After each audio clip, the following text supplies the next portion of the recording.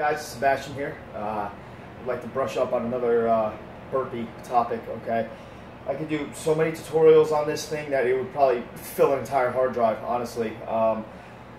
Burpees are one of my favorite exercises, and just from what they have given me, in my opinion, they're a very complicated move to actually make work for you.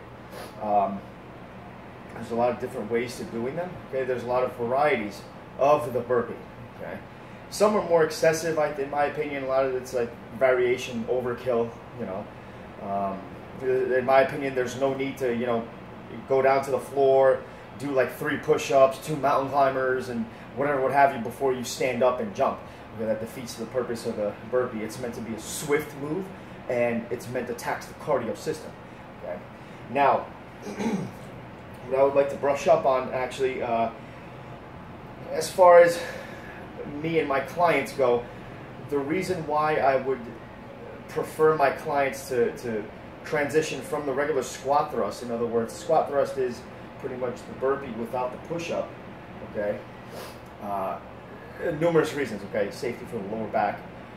Second reason is just plain advancement. Okay, you want to challenge the movement a little bit, okay? And as far as the first reason, okay, the bottom position of the burpee when you're extended out, okay, and it doesn't matter whether you do the full squat and kick out or just drop right to the floor, that position here in the push-up position, okay, a squat thrust, you would just not do the push-up itself, you would just kind of come back up, okay, and jump up or stand up, okay.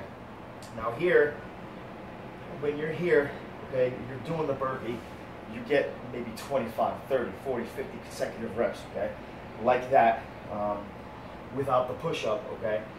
What's going to happen when you start fatiguing, I always say when fatigue kicks in, form goes out the window, okay. Now, if you don't have the structural integrity, then you have no business doing it that way anyway, okay, or pushing a movement as that to fatigue anyway. You want to develop proper muscle strength to be able to handle it in the presence of fatigue, okay. But anyway, here, when fatigue starts setting in and you're not dropping down to the push-up, what happens is your hips start to sag here, okay, upon coming up, okay. So you would kick out, okay. Let's pretend I'm fatigued, I'm out of breath, I'm at my like 80th rep, okay.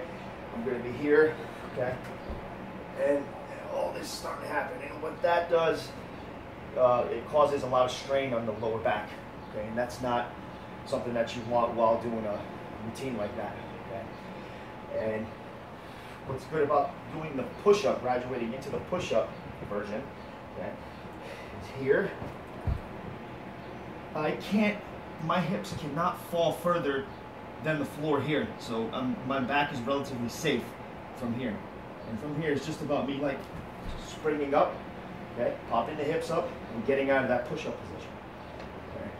That's one other way to get out of that push-up position, to spring those hips up as hard as you can, get into a V-up position almost.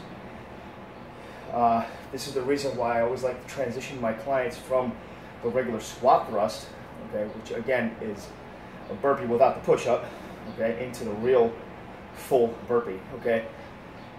Don't worry about it, it might be slow at first, the push-up portion might be rigid until like you're able to sync the hips and the upper body together to be able to kind of, spring you out of that bottom position right there. See how the hips are coming out a little bit? Then like this is the floor, my hands on the floor, okay? I'm down here in the push-up position. What you want to do literally is boom, right there. Use those hips to kind of spring you out of it, okay? The hip complex is a very powerful body part, okay? Use it. It's meant to be used, okay?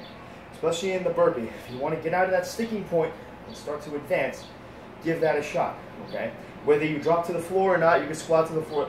Practice it. Even get in the push-up position and practice that springy, practice having those springy hips, okay? Get into the push-up position and try to pop out of it as hard as you can, okay? Then eventually you could try to incorporate it into a routine, do a few reps here and sneak a few reps here and there into the burpee, and before you know it, you'll definitely be able to progress, and the burpee will be smooth. Okay.